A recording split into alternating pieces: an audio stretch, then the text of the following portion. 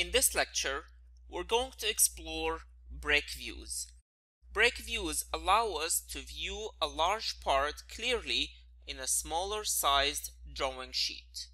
Using break views, we can go from the drawing on the left to the drawings on the right. To illustrate how to create a break view, we will create one for the following model. This model is of a simple pipe. However, this pipe is relatively long compared to its diameter. So let's go ahead and see how would that look like in a drawing sheet and how we can utilize break views for a better representation. As usual, I'll start by opening a drawings file. And then I'll go to my views. And I will insert a front view and a side view. To create a break view, we can simply go to the view layout and select break view. And when I do that, SOLIDWORKS will prompt me to select a specific view to apply the break to. So I'm going to select the front view for now. And then we will get the break view settings on the left. And there are very few options here. The first option asks us to choose if we want a horizontal or a vertical break. And we're going to start with the first one, which is the vertical break. So if I go to my front view, you will notice a line pops up in my front view. And this line is vertical, which is what we selected from the setting. To apply the break view, I can simply insert this line in two different locations. So I want my first line here, and then my second line here. And those two lines are called break lines. And whatever between the two lines we input will disappear from the drawing. And those two break lines will tell us that whatever is between those two lines is just a uniform continuation of the model itself.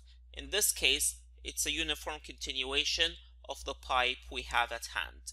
And now I can click on the green check mark. And that's it. We have just created our first break view. Let's go ahead and do another one. However, this time it's going to be a horizontal break. So I'll go back to break views and then select the other option for horizontal breaks. And then I'll apply my other break. So I want one line here, another line here, and click on the green check mark. And that's it. I just made my second break line.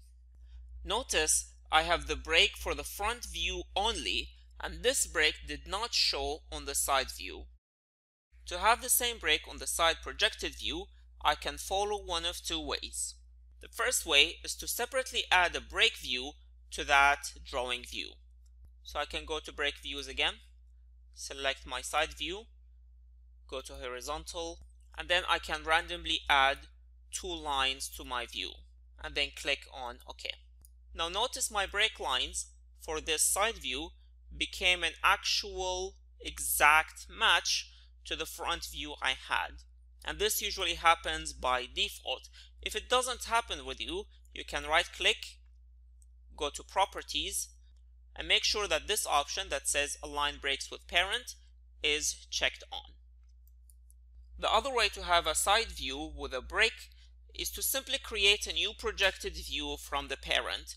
So if I click on the front view and select projected views and then insert a side view, you will notice that the new side view will have the exact same break lines by default.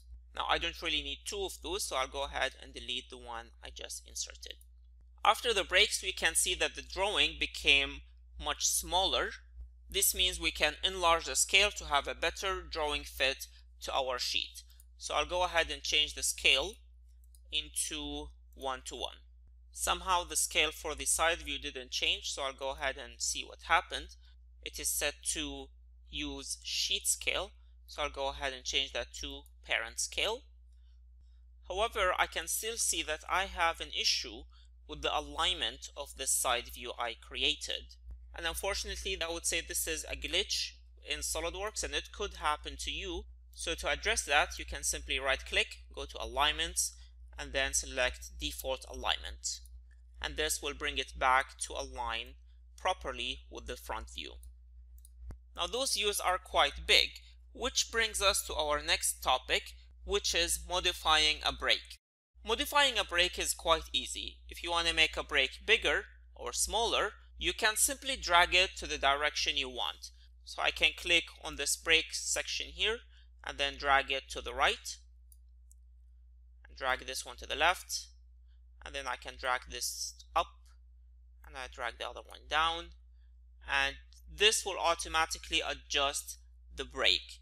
And now thanks to that, we were able to fit our drawing perfectly in this sheet.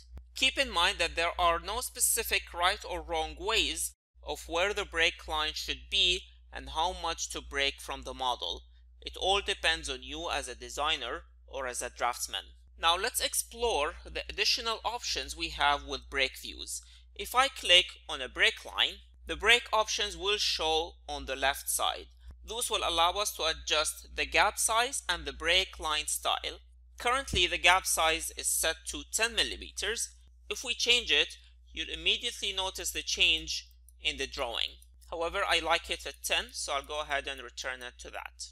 Coming to the break line style, SOLIDWORKS does provide you with few options, standard ones, to choose from of how you want the break line to look like. Currently it's set to zigzag cut, but I can change it to one of the different ones that are shown here. For this example, I'm going to select the small zigzag cut. So if I click on that, you'll notice that those change in this specific drawing view. When you do that, keep in mind that if you want to change the style in other views, you'll have to change it separately as well. How about deleting a break view? I can remove a break view in two ways. The first way is to right click on the view and then select the option unbreak view. So let's try that out. And when you do that, this will remove all the breaks in that specific drawing. I don't really want to do that, so I'll go ahead and go to undo. And now we're back. The other option of removing a break is to simply select the break and then click on delete in your keyboard. And then click yes. This will only delete the specific break we selected. Again, let me go back to return the model to how it was. One last thing to note is dimensions. So let me go ahead and start dimensioning this drawing. I'll first create a center line, and then go to model items, select entire model, and then click OK.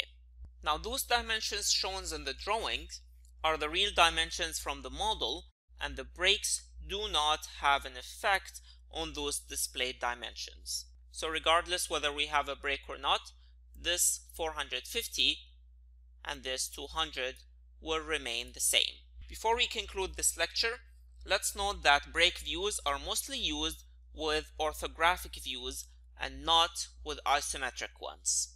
And with this, we conclude this lecture. So while we're here, you can go ahead and experiment a bit more with break views.